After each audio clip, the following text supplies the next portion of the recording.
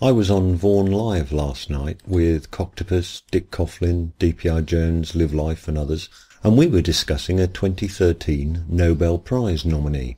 Have you ever fancied winning a Nobel Prize? I know, you probably never will, nor will I. Perhaps if my washable toilet paper had caught on, things would be different. Never mind. The next best thing might be knowing that you helped make sure that someone really deserving won it.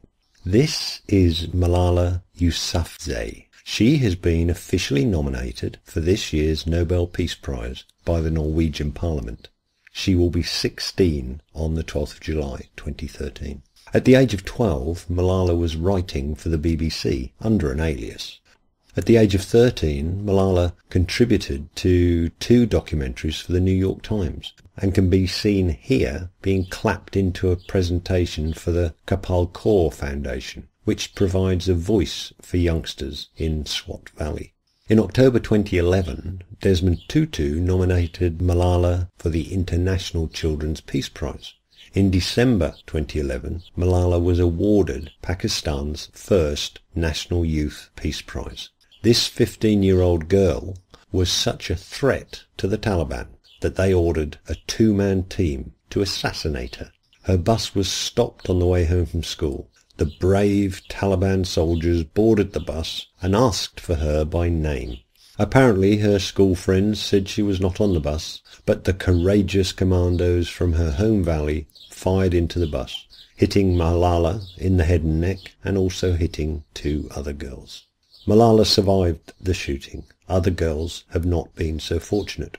This video is not about religion. I have no interest in discussing that here. I just want to ask you a simple question. Do you think it should be a basic right for all children to receive an education? If your answer to that simple question is no, then please unsubscribe.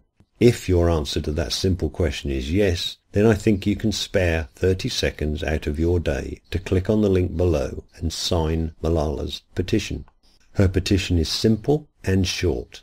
To Secretary-General Ban Ki-moon, United Nations Secretary. I stand with Malala in demanding that the leaders of the world end our global education emergency after the recent violent murder of 14 girls in Pakistan who simply wanted an education. I support the civil rights struggle of 57 million girls and boys who will not go to school today or any day. Side by side with Malala, we demand that at the United Nations General Assembly, world leaders agree to fund the new teachers, schools and books we need, and to end child labour, child marriage and child trafficking, so that by December 2015 we meet the Millennium Development Goal promise that every boy and girl be at school. We must be united in this fight and we must act now. Thank you for standing with us. And that is it. Either you care about education or you do not. Either you can be bothered to spend 30 seconds doing something about it or you cannot.